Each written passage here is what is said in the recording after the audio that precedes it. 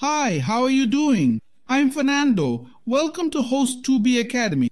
Today, I'll show you how to remove the sold out badge in Shopify. First, access the Shopify dashboard. On the left, click Online Store. The Themes page opens. Find your theme. Click the three-dot button. A menu appears. Click Edit Code. The Theme Files page opens. In Filter Files, search for base.ces. You'll see a file named base.ces. Click it to open the store's appearance script. This code controls our store's look. We'll scroll to the bottom of this script. Just go all the way down. At the last line, which is blank, hit Enter to add a new line. Next, we'll visit host2b.net. The link's in the description, and that's where we'll find the code we need. Simply click the code, return to Shopify, and paste it into the blank line we left earlier. Now look to the top right corner for the Save button. Let's click it. Once clicked, your changes are saved successfully. Now, sold out product pages won't show the sold out badge, just the button. I hope this video was helpful.